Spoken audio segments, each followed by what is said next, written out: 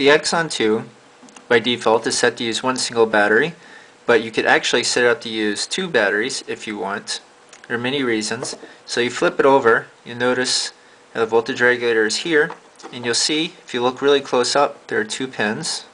These two pins are shorted, so what you need to do is remove the short, and then you could use two batteries. And I'm going to show you how to do that.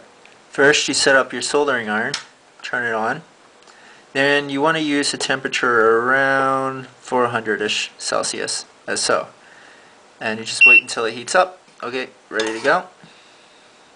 So all you do, put your solder iron right on that blob, heat it up until it becomes a liquid, put your solder sucker on it, push the button, and as you can see, short's removed. That took a fraction of a second. Or, if you just wanted to use one single battery, you just short both pins, like so. There you go.